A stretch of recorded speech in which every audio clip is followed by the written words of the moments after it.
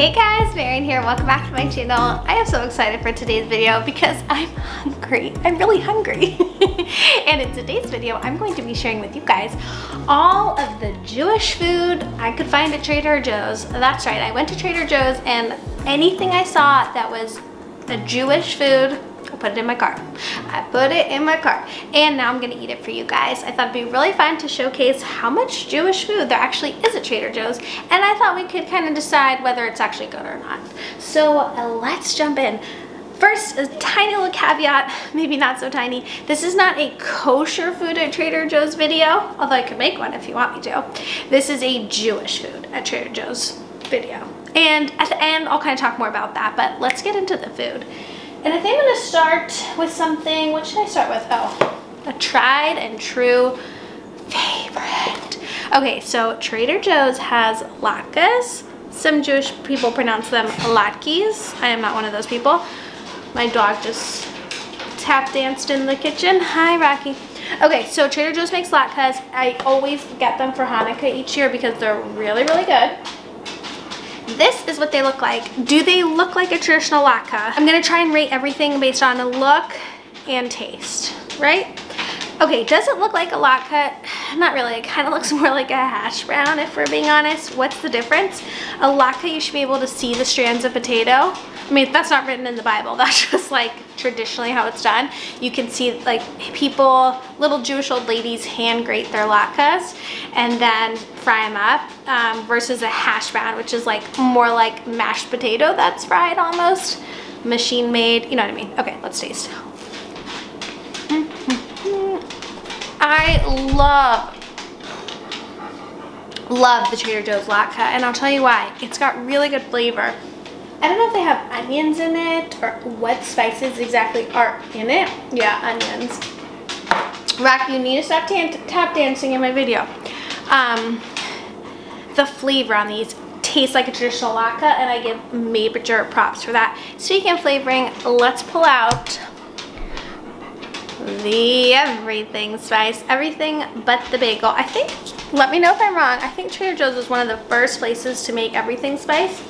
My kids put it on everything, and I mean everything. So I definitely have a lot of these in my house, so I was happy to buy more for the cause of the video. I was happy to buy all of this for the video, but I thought I would sprinkle some on the latke as a good way to tell you guys about it. Yes.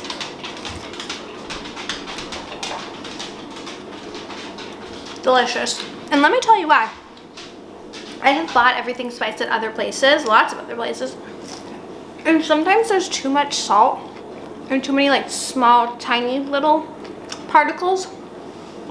The particles in the everything spice is so good. Why am I talking about everything spice in a Jewish video? Because like the Jewish deli, the everything bagel, very Jewish. Okay, let's move on to something I've been really waiting to try because it's new. It's the Middle Eastern kebabs. So I counted Israeli and Middle Eastern food. Also, did I have Persian food?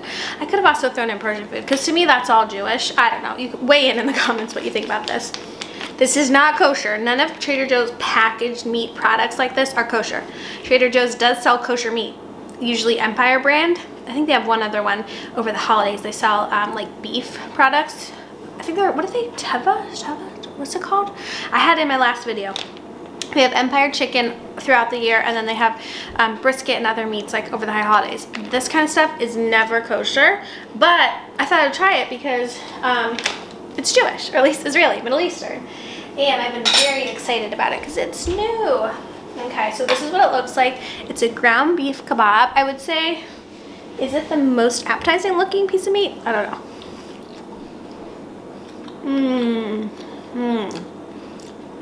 Okay, the flavor is there. I love the flavor. Obviously, I'm gonna top my latke with this. The flavor is really good. But one comment I must make negative is the texture is slightly more like a hot doggy kind of processed meat texture versus if you went to a Middle Eastern restaurant or Israeli restaurant, Jewish restaurant, and ordered kebabs, it would really be fresh ground beef. Sorry, Trader Joe's, gotta say. Okay, let's move on to falafels. These are vegan and gluten-free. I love falafel, but I usually like it like in a pita with all the fixins. I don't really love falafel plain, but for the sake of the video and for you guys, I'm gonna try it. Okay, ready? It's okay. It almost has too much flavor. A little bit dry. Honestly, falafel balls just kind of taste that way to me. But this is way better than the Target brand. Target has a brand of falafels that are terrible. So this is actually not bad. Not my favorite, but a little too like spicy, herby, vegetable-y. You can taste that a little bit.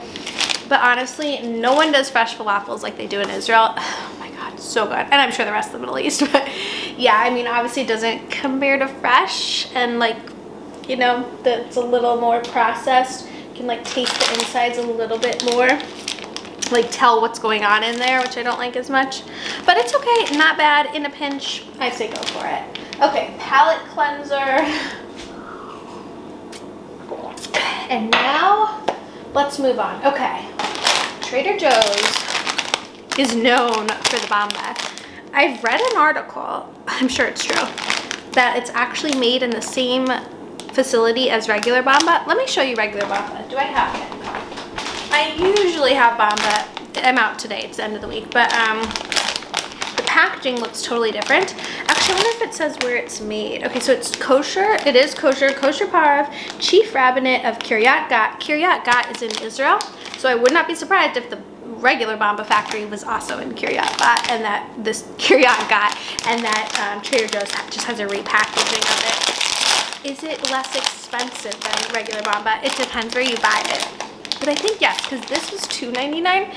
And I usually get my bamba at either the grocery store or Giant. I feel like it's the grocery store or Giant, the grocery store or Target, and it's usually $3.99.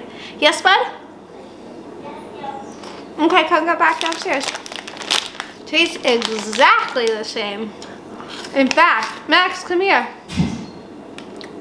I need you to do a taste test. This is the Trader Joe's bamba. I want you to tell me if it tastes any different than regular bamba, because I think it's exactly the same.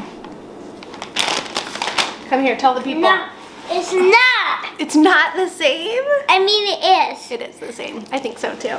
Which one do you like better? Or are they just the same? I like the blue one better. Blue bamba, that's the regular bamba. But Max also loves what he loves. I'm sure he would not know the difference if I put it in his lunch, which I couldn't because it's a peanut product. Bamba's made of peanuts. Okay, moving on. Cheese blintzes. Okay, I've had these before and they're not my favorite, but for the sake of the video, I brought them here. Also, I know what you're thinking. Marian, you just had meat and now you're eating cheese. Yes, we'll get to that at the end of the video. Okay, cheese blintzes. So blintzes is a very Jewish food, but every Jewish mama and grandma sort of has their own recipe. And when you make fresh blintzes, which I do on Shavuot, the blintz pancake, I mean, no frozen pancake can compare. Okay, Max, do you want to try a blintz? No. No. Okay, here it is. This is, oh my goodness, the cheese just fell out. This is what it looks like inside. Normally, Max, don't touch the camera. Normally the cheese filling is a little more liquidy, I would say. Like, this is a very hard cheese, almost like a cottage cheese. It should be, I think, more like a smooth cheese. Okay. Oh God. I really don't like it. Oh. Okay. Sorry. The pancake part is fine. It's got a good honey sweetness, but the cheese inside, I just don't get. Pancake is fine. Cheese inside, terrible. Not worth it. Not like a traditional cheese blintz, but I will say making a traditional cheese blintz is extremely time consuming. So it is a fast hack. Okay, now we're in the dessert world, but before we culminate this video, I got two more things left to taste. You're welcome to help me taste them. This is organic tahini. What do you guys think? Look at all that. Look at all that separation. We gotta stir this. Oh my goodness. Okay, so tahini is a Middle Eastern I don't know if I would call it a dip. It's like a sauce, I guess. It's used to make hummus and lots of other dips and sauces, and you can also bake with it. I have a really good tahini cookie recipe, but it's also used like on falafel as a topping. Okay, so I haven't fully stirred it, but to give you a taste. Oh, by the way, ground tahini is made from sesame seeds, so it tastes like sesame. Okay, sorry, I got little ones here knocking on my camera.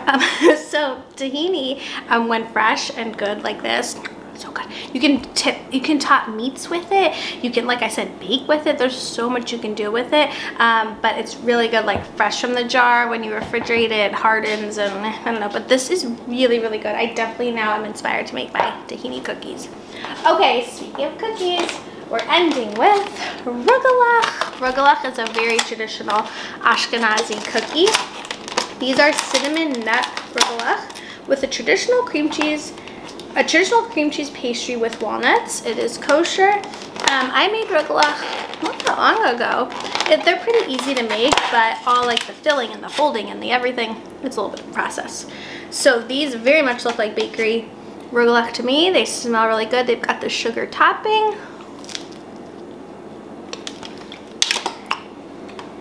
They're okay. I don't know why they have a weird aftertaste to me. Are these bad? What's going on? Best by 1020. No, they still should be good. I wonder if they're just a little past their prime. They're okay. When you get a fresh rugelach, oh my goodness, there's a place in Israel, in the Shuk in Jerusalem, called Marzipan. Their rugelach are like nothing else you've ever tasted. When you go to a Jewish deli or a Jewish bakery, they usually have rugelach, but they don't taste very like fresh and delicious. It's hard to come across like a warm, fresh, delicious rugelach. This tastes more like the bakery's like kind of old rugelach, but it's not that good. You know what it is? There's like an apple pie filling in this. It says cinnamon nut, but I swear it tastes like apple. It says it's got a raspberry base. I don't know. Guys, sorry to end on such a downer, but this is not my favorite. Oh well, I tried.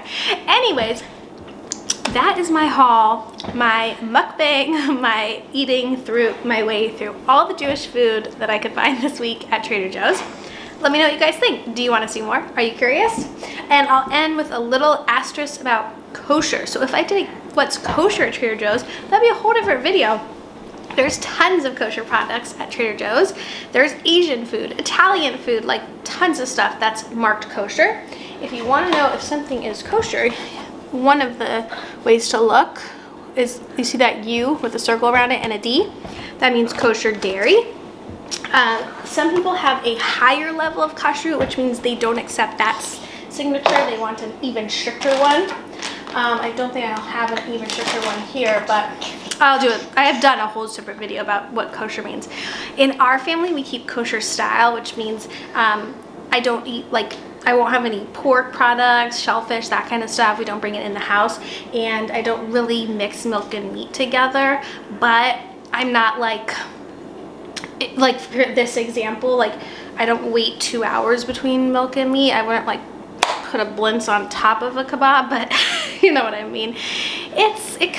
Like my levels of kashrut have really... Please, wait, is that Zachary? Yeah, that was Zachary. My levels of kashrut have ebbed and flowed over the years. Me and my husband are in a partnership, and that relationship has changed how we keep kosher. Yes, bud. Why?